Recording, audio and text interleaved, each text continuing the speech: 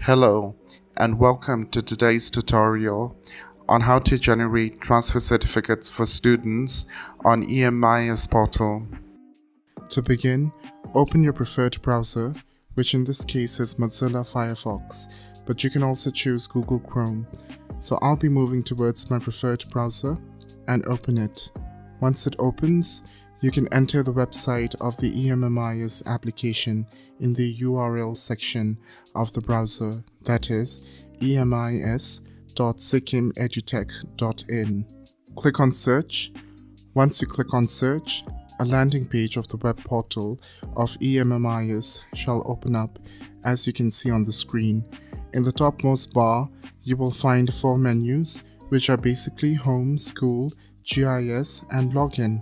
Alongside, you will also find the badging of EMMIS, that is Education Management and Monitoring System, and the Get Started menu, and under that you will find the information of EMMIS application and further stats on users, students, and schools registered into the portal. We will be directly moving on with the login process, so once you click on Login, a login screen or the login page will open up wherein you will be able to enter your school data operator email, that is the username and the password. Your username is the registered email address in the EMMIS application, whereas the password you will be entering here can be found in the confirmation email that was sent to your registered email address during the verification process. Enter the username, and once that's done, you will be required to enter the CAPTCHA. Enter the CAPTCHA code without any spaces in between. Once you do that, you can click on Sign In, but before you sign in, if you haven't registered your school into the EMMIS application, you can view the previous tutorial, that is, Part 1 tutorial on registering school, or you can go through the manual for getting started. Considering you've already registered your school, we'll be directly signing in. Once you sign in, you will be redirected to the school page. To begin with, click on Student Management, present at the left-hand side menu bar in your school dashboard, and head towards Lists and Registration, as you can see on the screen. Once you click on Lists and Registration, you will be redirected to a page wherein you will be able to view the details of entire students with respect to the academic session by filtering the options. Now let's say we are configuring for Himalaya Test School, from which student A wants to apply for a TC in order to take admission to another school in the same district. In this case, the school is required to generate TC from the portal. To do that, you can click on View against any respective students who wants to generate TC. Once you click on View, the details page of students will open up. Now directly move towards the Action menu, present at the top right corner of the Student Details page, and click on it.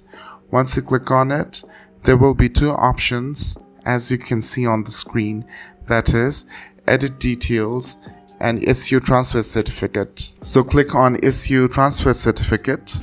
Once you click on it, Student Transfer Details page will open up, wherein you will be able to provide further details for generating TC. This includes date of leaving, reasons for leaving school, transfer class details, student character, and remarks section. For example, let's say date of leaving could be 14th February 2022. Reason of leaving could be something like taking admission in a new school. Transfer class details includes options such as passed, or not appeared, which in this case we can proceed with passed. Similarly, we can choose the class of the student for which student shall be liable to take admission in the current academic session. In this case, the student is currently at class 1, so we can transfer him to class 2, and likewise. In the student character, you can provide the detail as good, or any other remarks as per the school direction. Alongside, in the remarks column, we can choose the category of TC, which involves whether the student has joined another school in the district, has joined school outside state, opted for employment, or leaving school, that is dropout. In this case, we will be going with an option of join school within district. Once you enter all the details, you can click on save, and once you click on save, a confirmation page will open up wherein you can confirm the transfer of the respective students by clicking on the confirm button. Once you click on it, the transfer details of the student will be displayed in the portal with the respective TC number. Moreover, the school users will be able to print the TC by clicking on print and share it with the student who has opted for it. This way, the TC can be issued from the respective school.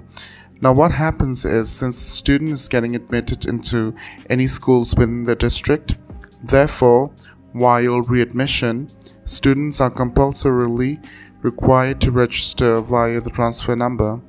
However, if the student is joining any new schools outside the West District or the state of Sikkim, the students need not require a TC number generated from the EMMIS portal for the readmission. This is also applicable for students opting for employment or leaving school. In the next tutorial, we will be going through the process for readmitting students via the TC number generated from the EMMIS portal. Thank you.